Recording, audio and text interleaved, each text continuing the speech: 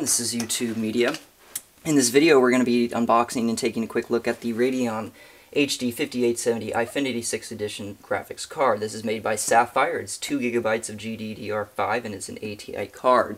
Now let me warn you real quick, this is going to be an uncut video. I normally spend hours editing the videos, making them perfect, but maybe you'll like the more natural feel. Now if you don't know much about graphics card or the ATI series, let me update you real quick. Hopefully you don't get confused, there's a lot of information.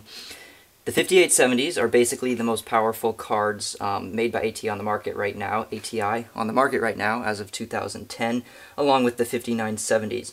They both came out in about 2009, September 2009, but this Eyefinity 6th edition just came out in March 2010.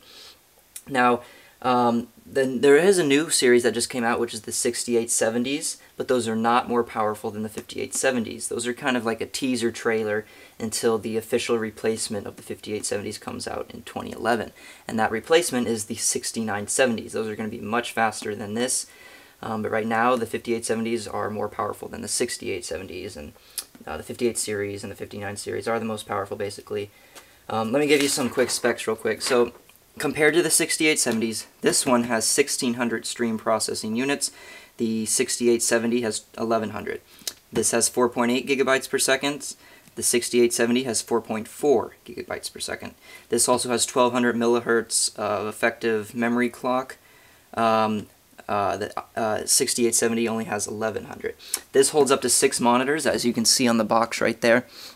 But the 6870s only do about 2. So yeah, there is a lot of differences and better features on the 5870s and 5970s. So let's go ahead and just open this up.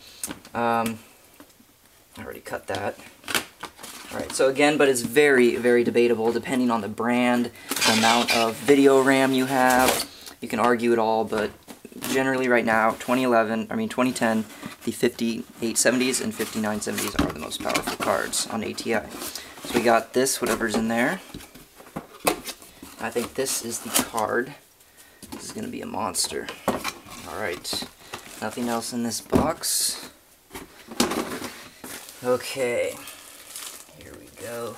Here it is. Voila. Whew.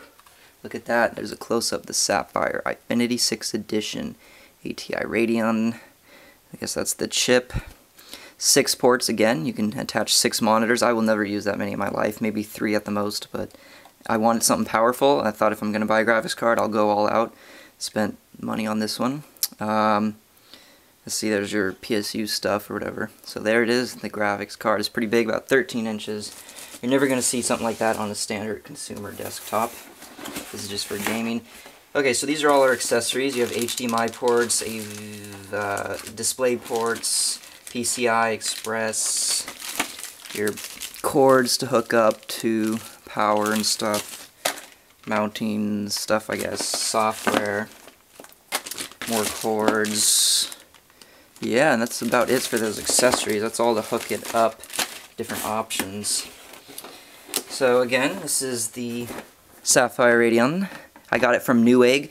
It normally costs about $400. I got it for $320 after a bunch of rebates and coupons. Now, the reason I didn't wait till the 6970s, which are coming out in a few months, is because those are going to be very expensive. They're brand new. So I thought, why not get this, because this is going to be a lot cheaper and more affordable since they're older and they're still very powerful. So yeah, if you're looking, I got it from Newegg again. If you're looking for a good graphics card, I don't even know what I'm saying. Like I said, this isn't an uncut video. So I'm going to go ahead and go. We're going to be using this on my rig. When I build my new computer. I don't expect to ever have a lag again.